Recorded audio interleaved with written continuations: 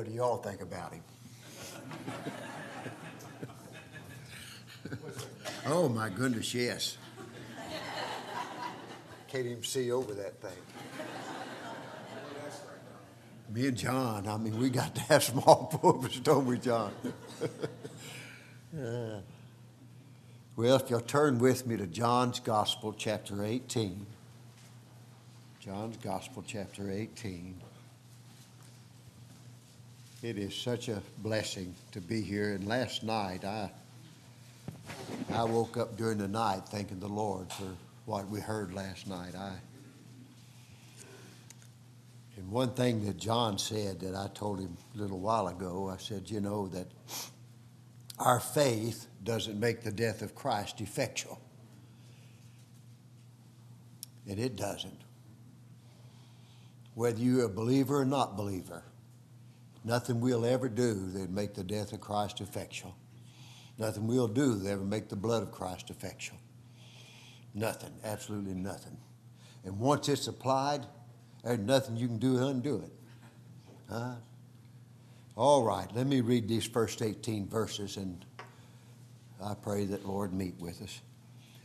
When Jesus had spoken these words, he went forth with his disciples over the brook Cedron, where was a garden, into the which he entered, and his disciples. And Judas also, which betrayed him, knew the place, for Jesus ofttimes resorted there with his disciples. Judas then, having received a band of men and officers from the chief priests and Pharisees, cometh there with lanterns and torches and weapons. Jesus, therefore, knowing all things that should come upon him, went forth and said unto them, Whom seek ye? They answered, Jesus of Nazareth.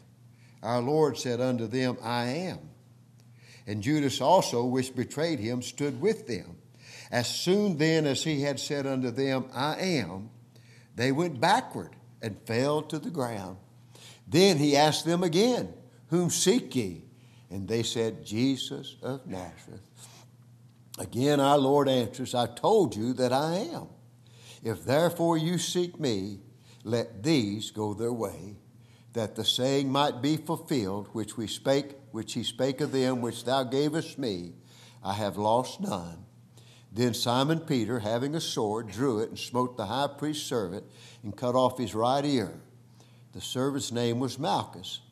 Then said Jesus unto Peter, Put up thy sword into the sheath. The cup which my Father hath given me, shall I not drink it? Shall I not drink it? Our Lord Jesus, in every place you find him, everywhere you see him, in the Scriptures, you get a revelation of his character, just a greater revelation of his character, of his blessed person. And that's what we want to see. We want to see the revelations of his power, his grace, his mercy, and his blessed person. Never been a person on this earth like him. And never will, never, he was the most blessed person that was ever lived on this earth. And wherever he was, in whatever situation he was in, his personality, which was so unique, it could not be hid. You can't hide it. And when he saw a multitude that was hungry, you know what he did for them? Sit down, and I'll feed you. I'll feed you.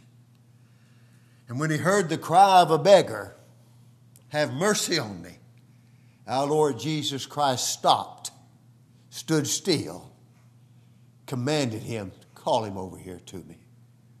And he gave him his sight. And when our Lord looked on the fields, he said, these fields, look at these fields, they're white, ready to be harvested.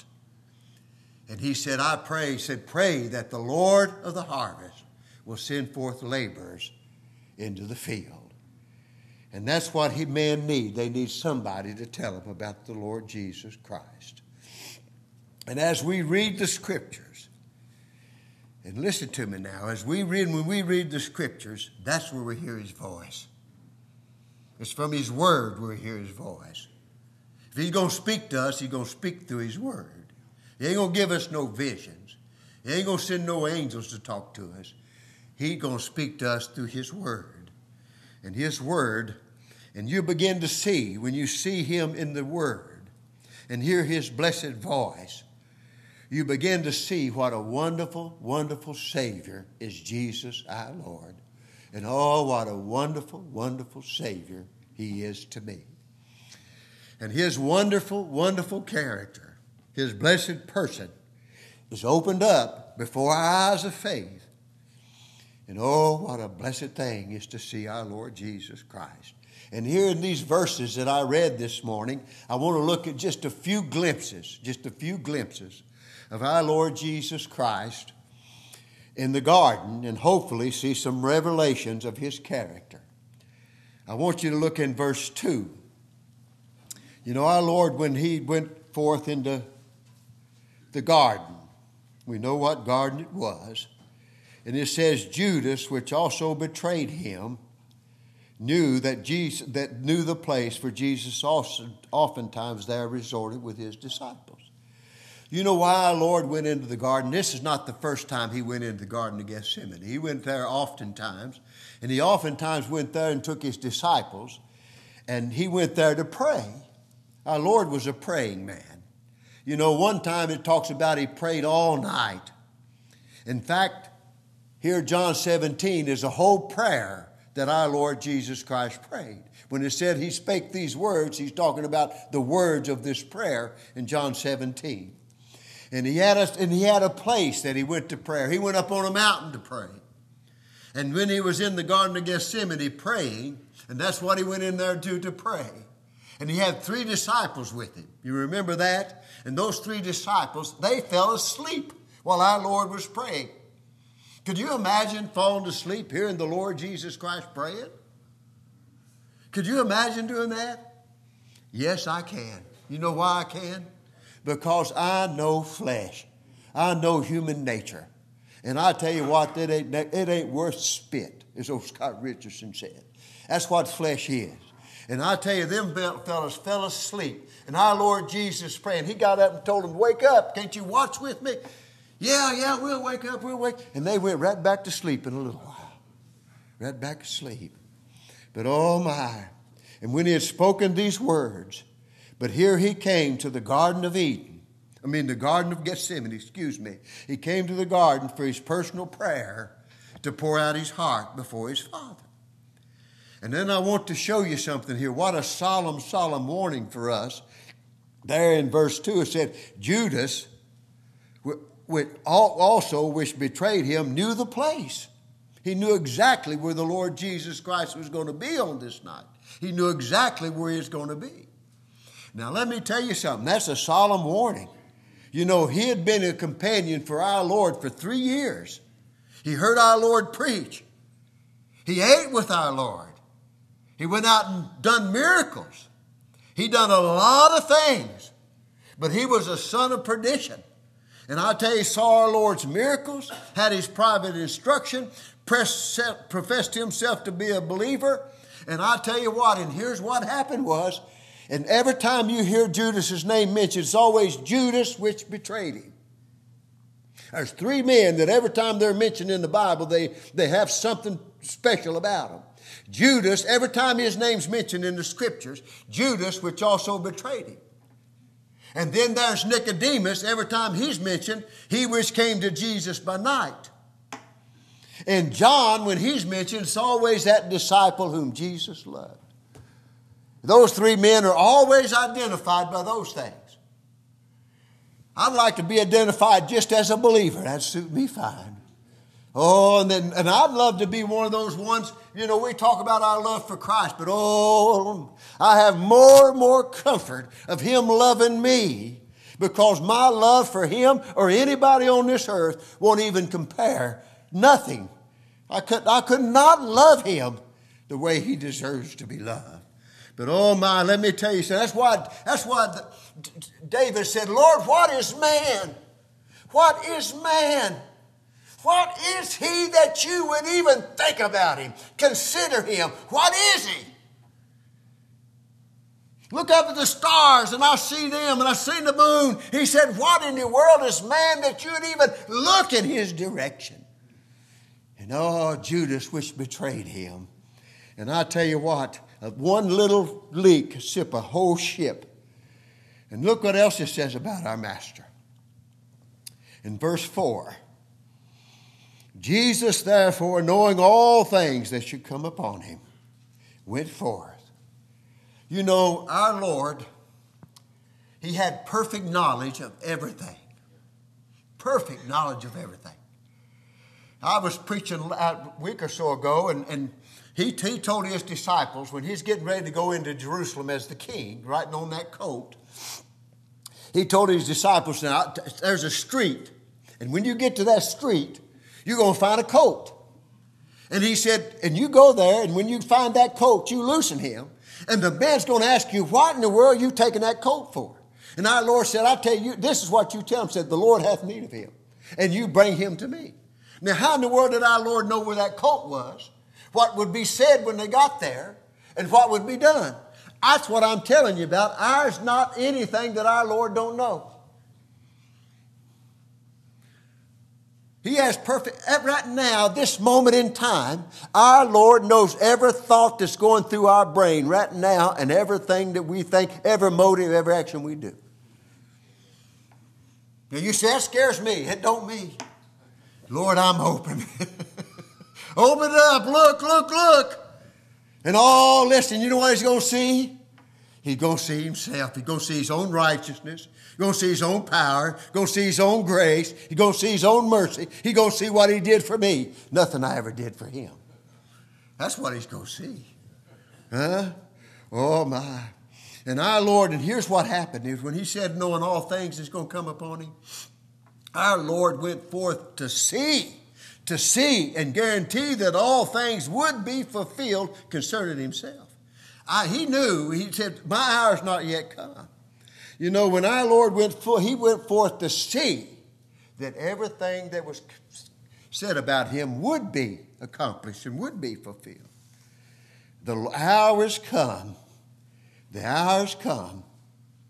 And our Lord is not hiding from his enemies. He knew that Judas was going to come. He knew that Judas would be there. And you know, over here in John 13, look what it says. 13:3, talking about Christ knowing all things. John 13:3, Jesus knowing that the Father had given all things into his hands. Everything was given into his hands. And over here, not only says all things given in his hands, but here it says all things. Jesus knowing, therefore, all things that should come upon him. You know, there he said all things is in his hands. Here he is, he's emptying himself. Here he is divesting himself. Here he is. He went forth. Look what it says there in verse 4. All things that come upon him, he went forth. He went forth. What did he go forth for? Since all things was in his hand, he went forth to be despised and rejected of men. He went forth to be despised and rejected. He went forth to be wounded for our transgressions. He went forth to be bruised for our iniquities. He went forth for God to put chastisement for our peace upon him. He went forth as a lamb led to the slaughter. He went forth to be cut off out of the land of the living. He went forth to make his soul an offering for sin. He went forth to be our lamb. He went forth to be our substitute. He went forth to bear our sin. He went forth to face God for our wrath and our judgment and he went forth. And he went forth to all of those things. They say, we're going to take him. No, they didn't take him. He went forth. There they are, a big crowd. And it says they had lights and weapons. Why do you need a weapon against somebody that never did anything to anybody? Why would you need a weapon against Christ? That meek man, that lovely man, that compassionate man, that Savior who needs a weapon against the Lord Jesus Christ.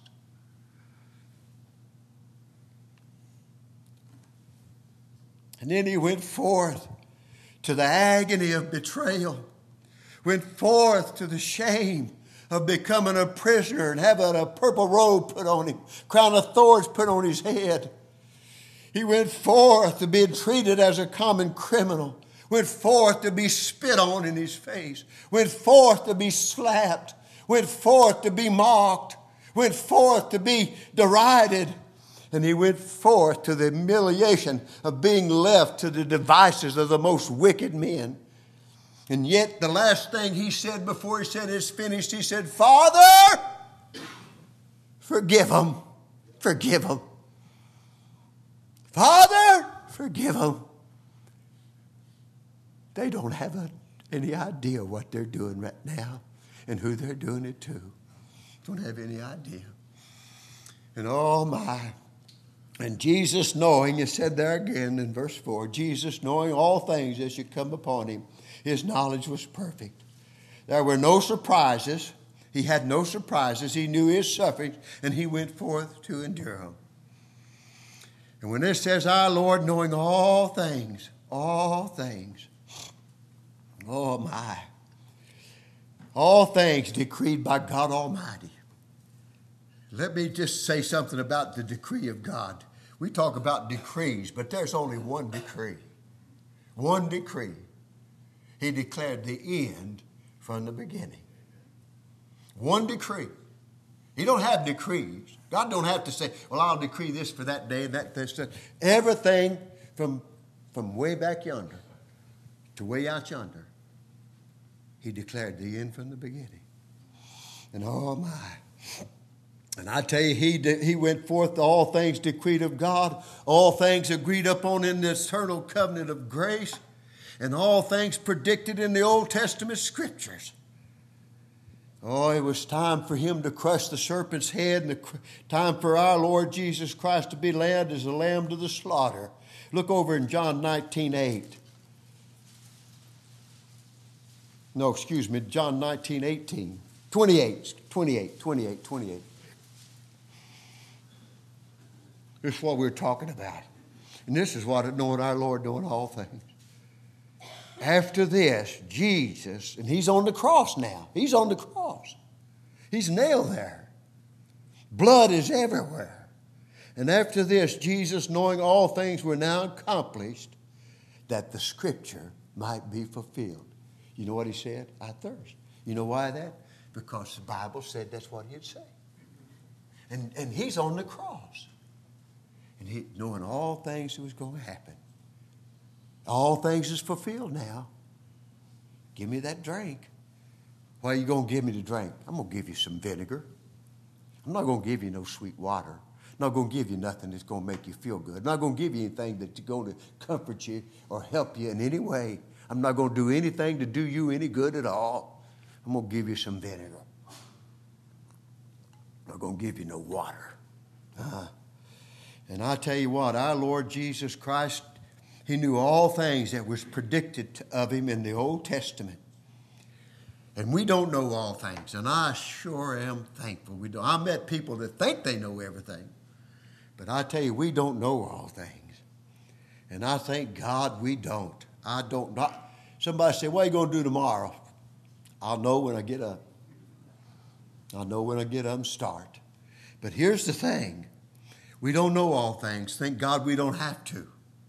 But we do need to know him. But we know who knows everything. And we know who orders all things. And bless his holy name. Now, you may do something that surprises you. And you may do something that surprises somebody else. But you'll never do anything that surprises God. Never. Never do anything surprise him. And then look what our Lord said about himself. And there in verse 5, excuse me, in verse 4, he said this. I'm sorry, I'm getting ahead of myself. John 18:4, when he went forth, he said unto them, whom seek ye? Who you looking for? You got all these people out here. Who are you looking for? And you know what they said? And Jesus saith unto them, they said, we're looking for Jesus of Nazareth. They didn't say we're looking for the Christ. They didn't say that. We're looking for the Lord. We're looking for that deceiver. No, we're looking for Jesus of Nazareth. Just a man born in Nazareth. But what did he say? He said, whom seek ye? They said, we're looking for Jesus of Nazareth. Our Lord spoke two one-syllable words. I am. I am. That's all it took. I am. I am. And oh my. And look what it said in verse 6. As soon as he said unto them, I am, them fellas start backing up. And they bumped into fellas, and that fella bumped into another fella, and bumped into another fella. Next thing you know, a bunch of them all over the ground. They're all over the ground. They're all knocked down. They're all falling all over one another. They never dreamed that somebody would walk up to them and say, dude, they're looking for, walk up to them, look them right in the eye and said, I'm right here. It's me. And they knew exactly when he said, I am, what he's talking about. I am. They come to take him, and he challenges them. They didn't acknowledge him as the Christ, but as the Nazarene. That's his name of humiliation. That's the name of his reproach. Oh, it's the name of that rejected one, despised one. And oh my. And lo, they went backward and fell to the ground. One place it said there's over 500 people come after him. 500 people come after one man. And then he asked them again. After they got back up, these fellows got their nerve back up again, got to feeling a little better. And they asked him again. And then he asked them again, whom seek ye? And again they said, Jesus of Nazareth. He said, I am. You know the first time I am was ever said? God spoke to Moses out of the burning bush. And that burning bush was our Lord Jesus Christ. And here's the thing about it, and Moses, he said, you're going to go down and tell them that I want my people to go. He said, who am I going to say sent me? Just tell them I am that I am. That's all you need to tell them, just I am that I am. Well, who's I am? Same one that was. Same one that will be. Same way it always was and always will be and never has changed. That's what people, David's talking about last night, about how people think about God. But here's the thing. All it takes for the Lord Jesus Christ to say, I am. And I tell you what, he has never changed. He never will change. He's never had to think of anything. He ain't never forgot nothing. He ain't never had to make one decision. God does everything and never moved a muscle. He created this world and never moved, just spoke. And if he's going to save you, all he's going to do is just speak his word, and he's going to speak to you, and something's going to happen. That's why our Lord is. All he's got to do is let you know, I am that I am. And you know what you'll do? You'll do just exactly like Moses. God said, take off your feet, you're on holy ground. You know what you'll do? You'll say, oh Lord, oh Lord. You'll fall down before him. You'll fall down before him. And oh my. Instead of falling down before him and worshiping him, they fell backwards. Oh, you're talking about a display of majesty, a display of power, a display of his quiet exhibition of his power, just saying I am. And that power had such force that it made people back up. His enemies back up.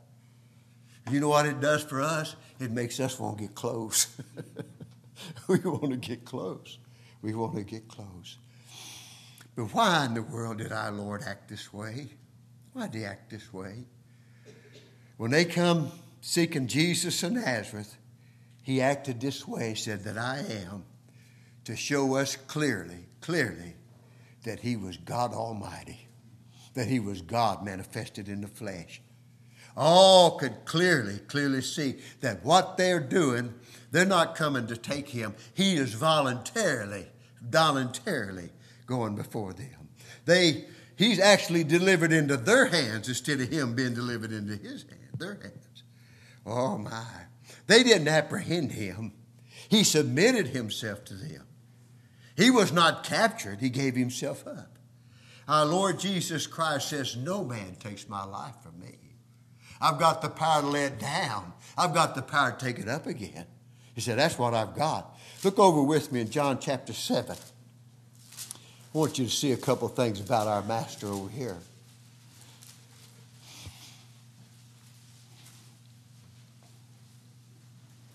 Talking about our Lord and how people treated him and how he treated them. They come to capture him, and I tell you what, they all fell down instead of worshiping him. They fell against him, from him. What is said in verse 32, John 7.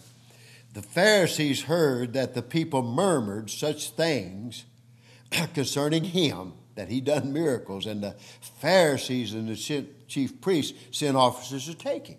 Well, now look down here in verse 44.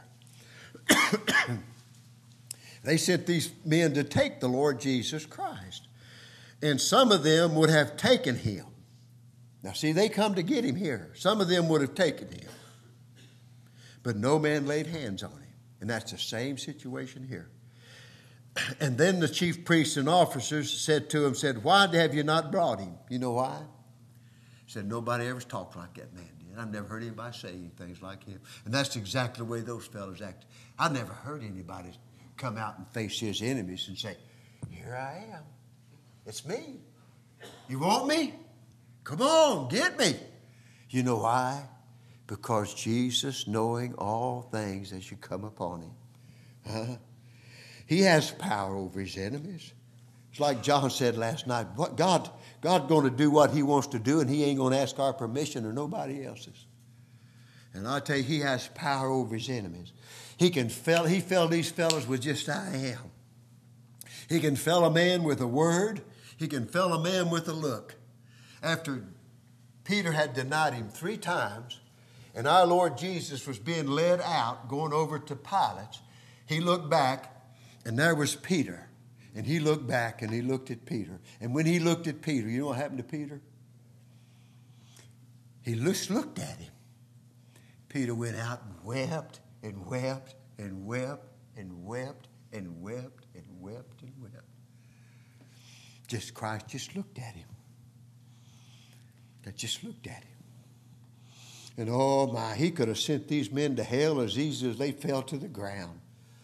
It's kind of like Korah and Dathan, you know, when they decided that they was as holy as everybody else and they had as much authority as Moses did in them. And God said, oh, no, you don't. He said, I'm going to open up. He said, old Barnard said, he opened up hell and opened up the earth, sent them to hell without giving them an opportunity to pack their suitcases. And that's what God could have done to this outfit right here. Oh my, he could have left them right there, walked away, and left them laying on the ground, left his enemies without anything to say. They thought he was at their mercy, but really they were at his mercy. They were subject to his power. Oh, they lay there helpless on the ground.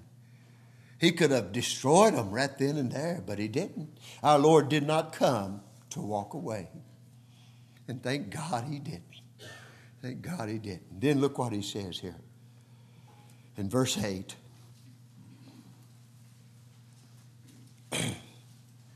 Back over in our text.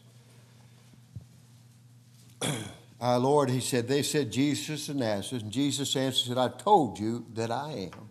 I told you that I am. And look what he says about his own people. He said, I am. If therefore you seek me, let these go. You can't have me and him at the same time. Having loved his own, he loved them right to the very end. Oh, if you seek me, let these go. He loved his own. Oh, how he loves his people. How he loves his people. Oh, Paul said, having loved me and gave himself for me. Oh, is his. God gave us to him in the covenant of grace. Christ came to you here and bought us with his own precious blood. Bought us and saved us by his power. You read it this morning. Blessed is the man whom thou choosest. That's a wonderful thing. Election is a wonderful thing. But just election is not enough. You know what he says? And causes to approach unto me. If he chooses you and you're one of his elect, you know what he's going to do? He's going to cause you to be brought unto him. I'm going to tell you something. When it says over there in John 6:44, no man can come unto me except my Father which sent me draw him. You know what that word draw means? Same word as drag. And our Lord, drag me all you want to. And I'm grateful that he got a hold of me. And, you see somebody get a hold of somebody's coat and drag them around. Lord, get me, go ahead and get me and drag me. And I'm glad he got a hold of me and drug me to himself. And you know what? He ain't never let go. Did he drag you? Huh? We call it irresistible grace. Effectual calling. Call it whatever you want to. But when he needs for you to come, you're coming. Oh, down home people used to say, boy, turn loose of that bitch and let Jesus have his way with you. Listen, that bitch ain't going to stop him from saving you. You don't own anything you want to. And I'll tell you, when he means to call you and bring you to himself, you're coming. And I tell you what, and everybody that he's ever done that for, they think, oh, God, thank you. Blessed be your name. I'm so thankful that you did. Oh, my. I wasn't even conscious of God Almighty. But boy, he is always conscious of me. And one day he got me by the nape of the neck. And oh, he brought me to himself, brought me to his feet, brought me to his mercy, brought his mercy to me, and brought his grace to me, and brought his love to me, brought his pity to me, and brought everything that I need. He brought it to me. And you know what he's still doing? Still doing the same thing day in and day out for me.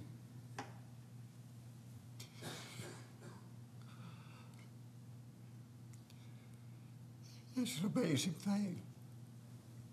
It's an amazing thing that anybody's saved. But it's an amazing thing that he saved me. Oh, thank God for his power. Thank God for his grace. Thank God for his love. Thank God for his mercy. And thank God for the Lord Jesus Christ who loved me and gave himself for me. And our Lord here, his thoughts are not about himself, but his own. His own. He didn't think about his own suffering. He's thinking about his sheep, his love for his sheep. It's the shepherd protecting his sheep. He said, I'm going to suffer. But you got to let these go. You know why he had to let them go? Because our Lord has to tread the winepress alone. He has to bear the judgment of God alone. He's got to purge our sins by himself. And you think about this. The last thing they would remember about our master was that he, before he was ever taken as a prisoner, his love for them. You got me, you can't take these. And that's exactly what God says. He got Christ, he got to let us go. He got God's wrath, so we get God's mercy. He got God's judgment, so we could get God's grace. He got God's hatred for sin, so that we could have the love of God shown to us. Oh, my. And here our Lord doesn't act like the captive. You know what? He actually commands these men. Let these go their way. Take me, but let these go. Let these go their way. You got me. It's not just for me to suffer and them suffer, me suffer in their stead and them go. They can't suffer with him. He has to enter into the holiest of holies by himself. And oh my. And then let me show you this.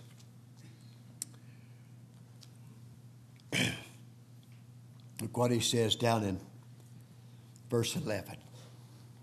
Look at his submission to his Father's will. He had his love for his own. Look what he says.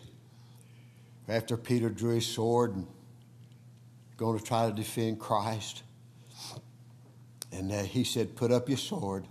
And listen to this. The cup which my Father hath given me, shall I not drink it? Shall I not drink it? Look at his submission to the Father's will. He submits himself to man and to God. Here's his perfect supremacy. Got the power. Everybody sees there. He's got this power. This great, he's supreme over everybody that's there. And yet he turns around and in perfect submission and subjection, he submits to these men. He subjects himself to men. And yet he subjects himself to God Almighty in his submission to God. Here we are. Here's the sovereign and yet the servant. Here's the lion and the lamb. And our Lord said, the cup which my Father hath given me, shall I not drink it? Shall I not drink it? He doesn't say a necessity is laid upon me to drink this cup. He doesn't say my Father commanded me to drink it. But he says it's like this. Would you think for a moment that I wouldn't? Shall I not drink this cup? Shall I not drink this cup? And oh my. I don't know what was in that cup. I don't know what was in that cup. I don't, I can surmise. But whatever it was, our Lord was willing to drink it. If it was God's wrath, he's going to drink it. If it's God's judgment, he's going to drink it. If it's our sins, he's going to drink it. If it's our hatred, it's our animosity, if it's our enmity, he's going to drink it. Oh, shall I not drink it? Oh, our Lord's heart. Oh, our Lord's heart here shows his heart. Shows his spirit. Shows us he didn't know how to do anything other than to do what his Father willed for him to do. He couldn't help but do it. And that's the highest willingness that can ever possibly be. And he submitted to Father and his cup. And shall I not drink it? And let me say this, and I'm through. What a lesson our Lord teaches us here. He said, my Father, give me this cup. My Father gave me this cup. My Father gave it to me. My enemies never did. My Father gave me this cup. And I'm going to drink it. I'm going to drink it. I'm going to drink it down, and I'm going to drink the dregs at the bottom of it. I'm going to do that. And every once in a while, God will put a cup in our hands. He'll put a cup in our hand. He'll put a cup in our hands, and I tell you, it's got some bitter stuff in it. Bitter stuff. Diagnosis from a doctor. Child being taken. My first funeral when I come to Tennessee was a 6-year-old girl, little blonde-headed, blue-eyed girl. Died of leukemia, 6 years old. 6 years old. And then I preached her daddy's funeral. That little girl's daddy's funeral. He died drunk in a car wreck. But you think about putting a bitter cup, I'm going to come and take your wife. I'm going to come take your husband. I'm going to come take your child. I'm going to come take your health. I'm going to make you an invalid. I'm going to put you in bed, and you're going to stay in bed the rest of your life. I'm going to do this for you. That's what I'm going to do. But if he puts it in our hands, I'll tell you what he'll do. He'll give us the grace, and he'll give us the mercy, and he'll give us the strength to take it and say, Lord, it's your hand. It's your hand. I said, you know, my wife, I love Shirley. I love her. Oh, she's so precious to me, and she loves me, and she takes care of me, and I love her and try to take care of her. But when my wife Mary got sick, you know what she said, you know? She said, I'm kissed the hand of God's providence, and I'm going to live and not die. And that's the way we do. Lord, whatever you put in our hands, it's your providence. And we'll kiss your hand and bless your holy name. And we'll take it. And you know what we'll do? We'll act like we just go on. And God, you're on your throne. And we're not going to murmur, and we're not going to complain, and we're not going to let everybody know what a shape we're in. We're just going to say, Lord, it's you. And God gives us the grace to do that. He's done it for this man right here, and done it for his wife. Oh, how many? Cancer, twice. God gave them grace, and look what they went through. Did you hear every one of them ever complain? Did you hear the one of them say, Lord, I don't think it's right you treat me that way? No, we ain't going to do God that way. God is not that way. He's not that way. And he gives us if he puts a cup in our hand, he don't mean for you to sip at it. He means for you to drink it.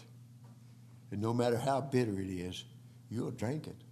And you know what you'll say? Blessed be the name of the Lord.